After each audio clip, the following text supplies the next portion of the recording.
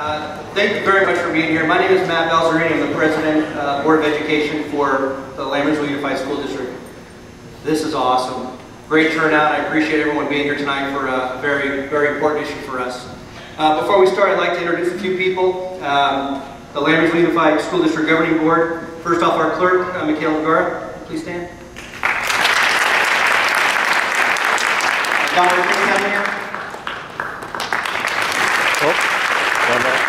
One point. Ben Colbert. And David Palmer.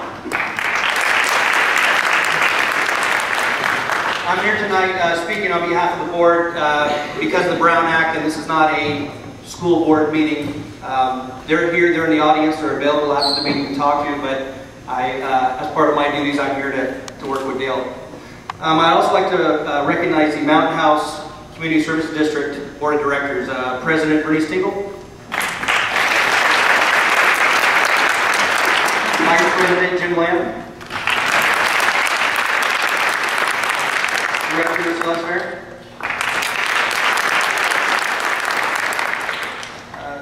Director Jazz Singh, and Director Amy Sue.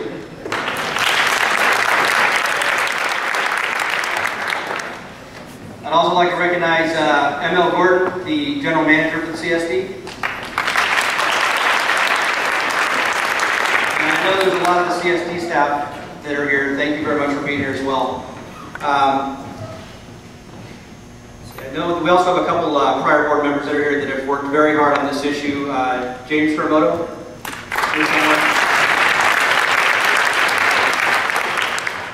And Nicole Khan is in the back.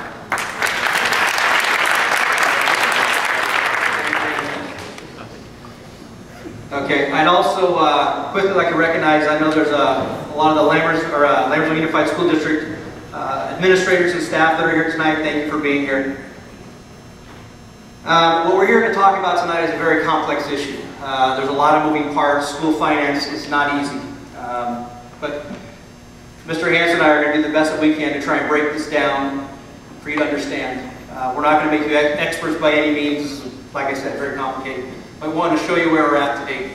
So without further ado, Mr. Hansen.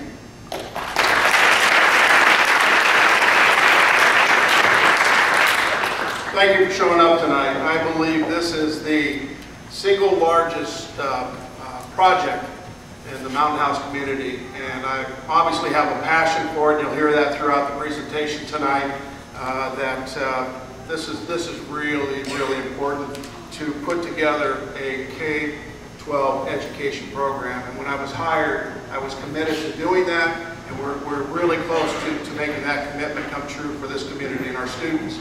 I need to give you a little bit of a history lesson here, and I'm going to try to go through real fast of how we got to this point tonight. Look at that, high tech. In 2007, 2008, it was determined that Tracy Unified was not going to build a high school out here. Tracy was servicing the high school students, and Shea Homes had been negotiating, Mountain House Shea Homes had been negotiating with Tracy Unified, and that negotiation broke. And so then in 2008 and 2009, we had a partnership formed with our developer, which is exactly the way a community should have it. Our partnership dealt with, first of all, unifying the school district, which means the elementary district could serve 9 through 12 students. We did that. We went before 4 governing elected bodies.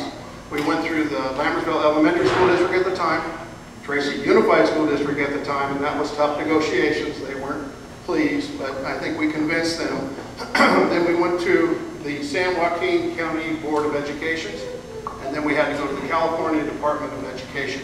These were all agencies that had to approve unification before we could move forward. But at every meeting we had one hurdle, and the school district couldn't answer this question. The hurdle was how to finance the construction of Mountain House High School. And we could not answer that question. They said, we're not moving any further along. You're not going to move to the next step unless you answer it. So in 2008, 2009, Shea Mountain House presented a plan to fund the high school, including addressing the shortfall that we were up against, which is referred to as Exhibit E. This is really significant. This was what we presented to these bodies to move forward. Based on construction funding plan, unification was approved at all levels. At that point, we came back to the voters of Mountain House and we approved the unification June 2010 by over 80% of the electorate out here on July 1, 2011. 2010 through 2011, with unification, a team was formed. We needed to start right away designing the high school. On that team was the developer. Every step of the way in the design of these plans, the design of what you've seen up here has been with the developer. We hired an architect, Nichols, Milburn, and Rosetto. We formed an education specification committee. That means, what is this school going to look like? And we had a community workshop. I don't know if anyone was here with Cinco de Mayo. We had over 100 residents there giving us their opinion of what the school should look like and what kind of a curriculum we want in our school. Next step was to do our due diligence on the cost of construction. So we even formed a visitation team. We went to 4 high schools in Northern California to visit and see how they put them together in the last couple of years. These are 4 new high schools open in the last few years. So we reviewed pricing guidelines for these high schools. The first one was American Canyon High School, which was built for 2,000 students. That's exactly what we're building for. American Canyon was built for $152 million. The next high school we went to was Christopher High School, and that's a phased-in high school. They have finished most of the school. They have 1 more wing of classrooms. At this point today, it's $122 million for 2,000 students.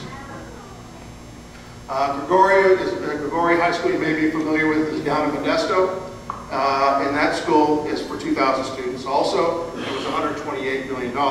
So we're trying to get as much knowledge as possible to come back and say, hey, this is what we can afford. This is the scope of the high school we can build. And also design. I know there's been some questions out there about why didn't we build it for the same price as Kimball. Kimball was built for $80 million total package. Kimball is a high school with more acreage. We only have 46 acres, which is the minimum amount of acreage for a high school for 2,000 students by the state standards. Kimball has more property than that. Kimball is a cookie-cutter high school, they call it. It's been built 4 times. They were able to drop Kimball right on that property, not make any adjustment, and it's already a Department of State Architect approved school. So those restrictions that are on us out here wouldn't have applied for this design. And Kimball was built at a perfect time when the construction was at the lowest amount. And so we're not able, we would never be able to build a 2,000 student high school for that amount, but I wanted to address why there's a difference there. Constructing a school, designing a high school with the architect, we had to submit the plans to the California Department of Education. They literally come out here and walk the property before they approve it with us. Then we also had to go through the Department of State Architect, where our plan should be coming out next week. That's a 6-month process. And we've also submitted plans to the Office of Public School Construction, and that's the financing mechanism for a school. So we've done preliminary reviews, and the Office of Public School Construction says that we qualify for matching funds, not matching funds, but for construction funds of about $32 million. So current status is we've been cleared by the California Department of Education. We're waiting next week for DSA approval, and then we've submitted tentative plans to get a pricing on what the state will contribute for this project. Construction costs of Mountain House High School. 2008, in their documents presented to these committees, Shea Holmes says the high school will cost about $103 million, which was a pretty good estimate at the time. Our estimate of 2014, building this high school, is $110 million. You can do the math from 2008 to 2014, the increased cost. We think we're right on budget and right on time. Oh yeah, when you submit to these agencies, they charge you, we have a $450,000 submittal check that we have to send with these applications. So this is not a just throw it in there and see what you can do. This is a serious process, and that is part of the fees that we'll be paying. So we've been working together. We thought we had it together. There's people in the audience who've been working with the team. I see Carolyn Davila there. She was on the visitation team, the inspects. We have our community. We have our board. We have everybody's working together, and then November 2011, we were informed there's a little bit of problem funding the shortfall. And a little bit of a problem? That's not what you want to hear when you're this close. And so we have been in negotiations since then with Shea Mountain House and trying to resolve this situation and the funding dispute. And negotiation meetings have been held in Los Angeles with reps down there, that we've been up and down the state trying to solve this problem. Why now? Why not wait? Why not wait when the economy gets better? The community master plan calls for a high school to open when we reach 650 students. Currently we have 600 high school students in our district. In 2014 we're estimating 750 students. I think we're right on schedule with what the community's asked for and what we've signed up for. It takes 24 months to build a school to open, and we're on a 5-year clock. I talked about unification. The California Department of Education has put us on a 5-year clock. We've already spent 1 year planning and getting organized with unification. We have 4 years left to house 9th through 12th graders. Our unification could fall apart. They could actually take the district back, the state of California. We're also in an agreement with Tracy Unified School District because they had to release us with an agreement to move forward with unification. Currently, Tracy is charging our district over $600,000 for transportation and services for our special needs students. We want to get off this bill as fast as possible so those funds stay in our community and our high school.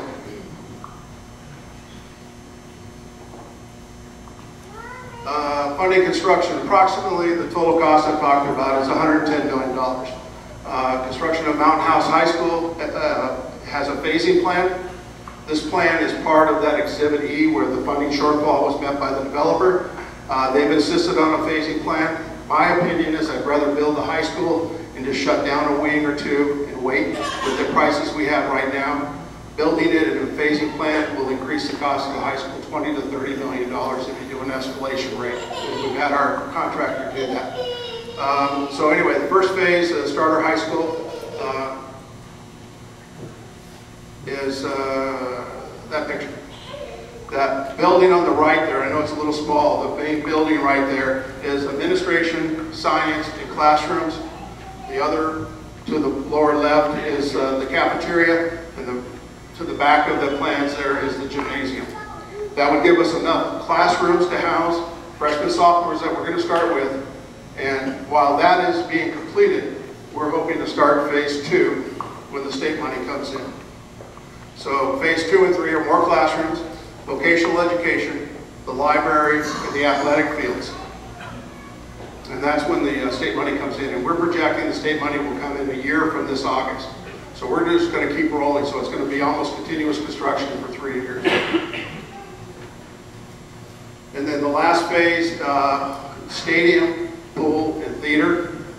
Funding to be determined. We're running short of that on our current calculations right now. But give me a chance to work on it. I think we'll be able to find the funding to complete the whole project. So anyway, that's a picture of the whole high school. There's a picture in the back, a larger size picture if you exit here or when you came in, you took a look at. It's a beautiful facility. If people are wondering where it's at, Mascot's right below us here, and it's between the extension of Tradition and Central. That's where the high school is, right over by the fire station. Matter of fact, the fire station's right behind the stadium. We figured we'd put the stadium there so we can have the paramedics for football games. First laugh tonight. Current negotiations, numerous meetings, all the stakeholders have been at the table. It's been complicated.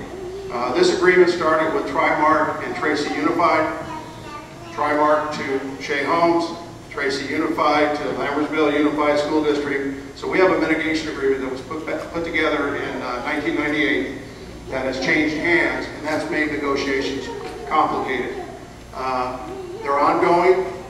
We're working really hard to partner with the developer, and at 5:30 tonight, 5:30, just before we went into a closed session, we got an assurance from the developer and a tentative agreement, literally at 5:30 tonight, that they will fund the guaranteed shortfall that they committed to back in 2008.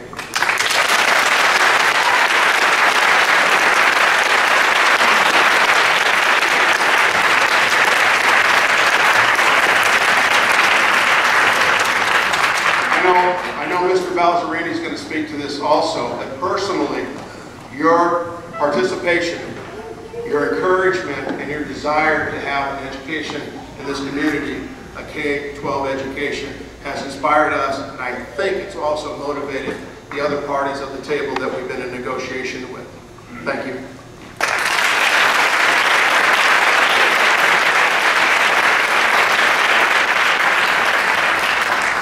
Years ago, I was sitting on the elementary board, and we interviewed Mr. Hansen. And when we hired him, we assured him that he wouldn't be bored. Well, the board would like to convey how proud we are of this community. A week ago, we were in a completely different position. When we announced the community meeting, things were looking grim. And following the support of the community, the outpour of help that's been offered, the message has been received loud and clear from us, and I also believe from the developer. I do have to acknowledge the work that Mr. Hansen's put into this. He's been working day and night. I've been getting phone calls at 10 o'clock at night and then 6 o'clock the next morning from Mr. Hansen after talking to developers, talking to our legal team, and this hasn't been easy, but it's great news for us. Although this is not done, it's looking good.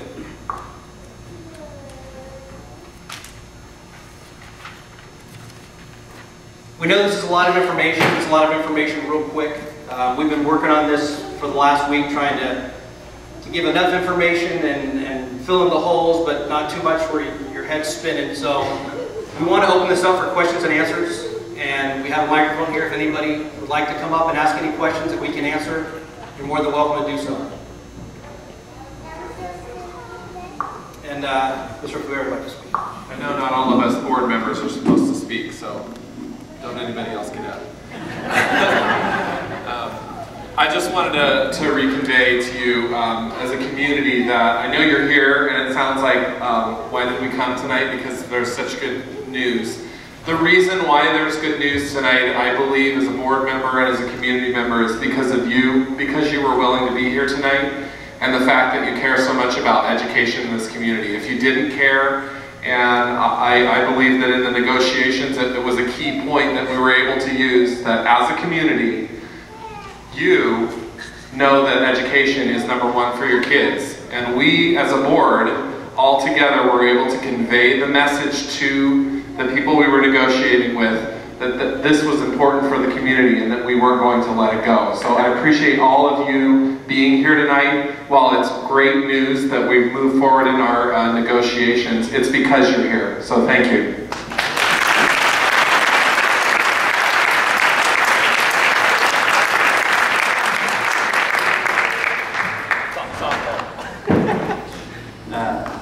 So it is great news.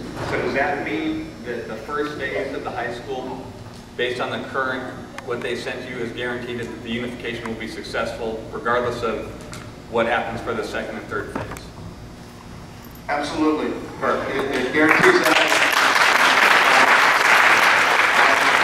One person I failed to introduce because there's a lot of people involved. Gary Rawls is here from Turner Construction, our contractor, and we have a Phase 1 contract that's going to be brought to the board on July 6th, next week, and for approval and moving. So you're going to see dirt moving on that in July, on that property right there. And so we're moving forward.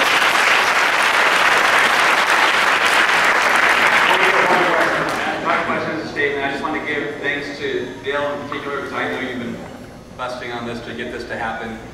I think this is critically important for our community that this be successful, and I think we're on the right track. And I want to certainly thank Matt and the other board members, who I know you guys have put a tremendous amount of time and energy into making this happen. And frankly, I want to thank, even though I had to nudge him to the table, I want to thank Shea Mountain House for coming through in the end and funding what I believe was their obligation to fund in the first place. So thanks everybody for your hard work, and I'm glad we'll be able to hear it. From my house, I'll be able to hear the football games, you know, once that phase happens. But we are looking for a partnership. We're looking to move on, not to go back, and that's critical in a growing community that all the team, community service district, the school board, and the developer are on the same page moving forward. We can accomplish a lot right now. We really can. And so we're looking for the future. Any further questions? Sure. So it sounds like the funding shortfall has been remedied as of tonight. That's great. What else should we be worried about between now and 2014? Are there any other obstacles that are going to go tonight? Until the money's in the bank, which I'm sure will happen in July, we are working with our contractor to drill down the best school facilities for the best price right now. And we're hoping the bids from the subcontractors come in and we can build more of the school. I showed the last phase of the stadium and the pool. It would be great if we can get this down to a pricing in that last phase that we can get the complete high school. And so I'm not going to worry about that. I think we're going to have a wonderful facility. But the timing is a lot of pressure on the district to get it up and going. And there hasn't been a unification in 20 years where they've started without a high school already in existence in the district. So we're kind of setting the bar for a lot of state agencies to look at right now. Well, go ahead. So phase 1 should be finished in 14? Right, we're going to open up. It should be done. Hopefully, the schedule right now is July because we have to hire staff, principals, teachers, the whole thing, be ready, and we want them working in that facility before we open school in August of 14. And then,